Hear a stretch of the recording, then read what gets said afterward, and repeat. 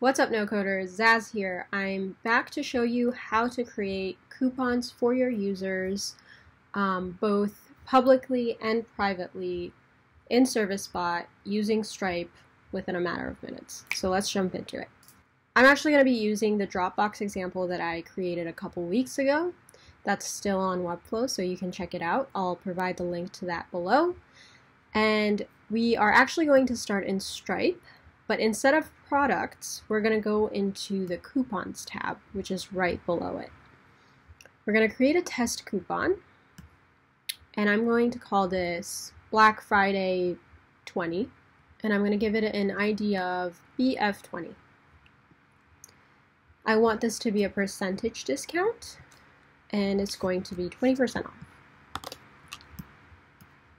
I also want to apply it to specific products. So instead of applying it to all three tiers, I only want to apply it to the Plus and the Family.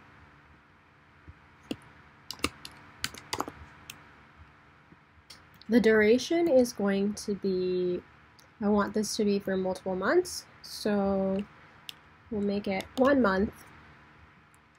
And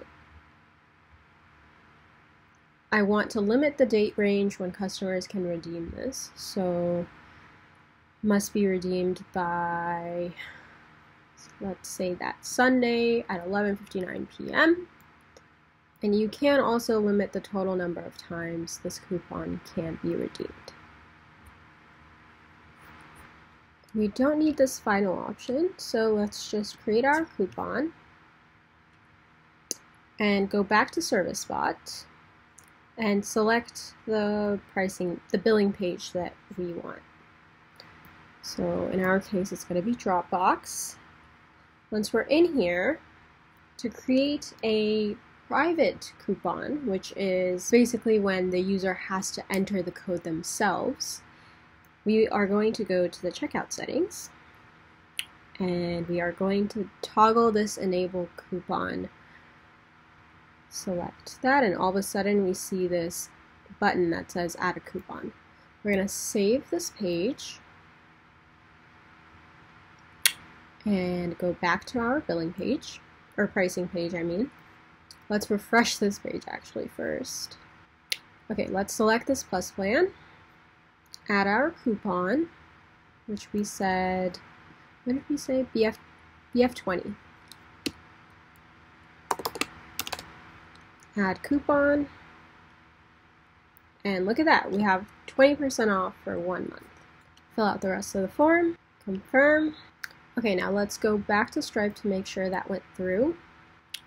Perfect! Look at that. So now we have this new user that was created who is subscribed to the Plus yearly and has 20% off applied for 1 month.